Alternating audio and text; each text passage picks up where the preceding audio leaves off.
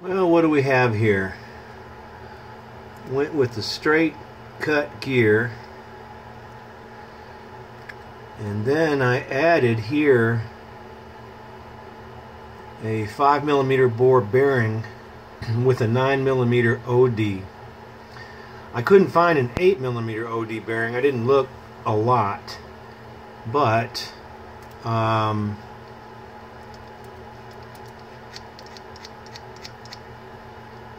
seems to be working.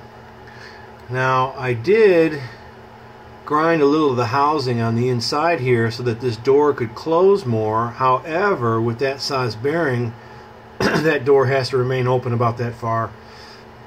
So I'm able to grab this wheel right here and pull on this filament, and it has a lot of strength to hold that. I'm shocked actually how strong that is with only one side of the teeth touching that filament.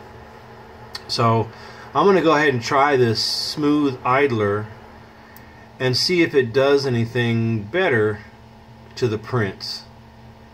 So I've gone to straight cut versus the twirl with the brass gear here.